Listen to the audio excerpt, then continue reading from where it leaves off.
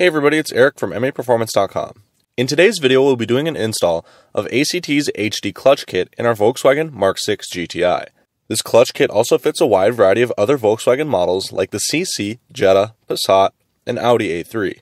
For more information on fitment, contact us or check out the product listing. Let's get into the install. Begin by removing the transmission from the engine. Make sure to secure it while removing the bolts so it doesn't fall. Remove the bolts holding the transmission to the engine. Gently pry away, again, make sure the transmission is secure. Next, remove the old clutch. With the clutch removal tool in place, carefully remove the 6 clutch bolts and then the clutch itself. Then the 8 flywheel bolts.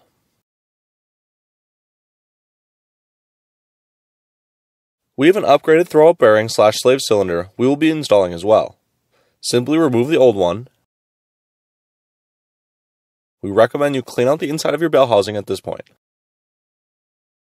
Also take a small amount of supplied lube and apply it to the input shaft.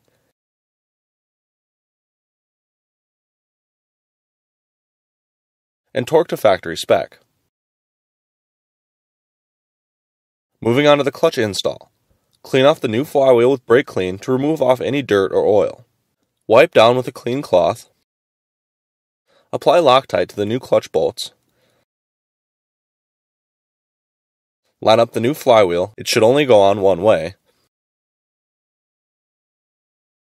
And have a friend hold the flywheel if you don't have a lock. Then torque to manufacturer's specification. Moving on to the pressure plate, clean the surface that meets the clutch disc. Again, brake clean and towel to remove residue. Looking at the sheet supplied, make sure you have the correct torque spec. Checking the label, make sure the clutch is aligned properly. Then with the alignment tool, put the clutch and pressure plate into place on the flywheel.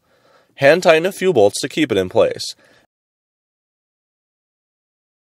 And continue to tighten down and torque to 24 foot-pounds.